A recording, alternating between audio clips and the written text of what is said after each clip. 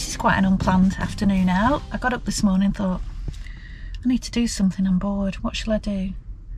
So I kind of pottered around, did a few jobs, and then I thought, I know, I'll go for a drive in the van. So 110 miles later, I'm on the Solway coast. Just parked up, brought some lunch with me. Say lunch, what time is it? Yeah, it's only 2 p.m. So I've packed a cheese and onion salad wrap, a couple of homegrown strawberries. I don't have a big plant, so I've only got 2, and a handful of nuts, and a coffee, because I've decided to try and tackle this old weight thing. So yeah, 110 miles for a little afternoon drive out. That's the beauty of a van for you. Unfortunately, I can't stay here overnight though.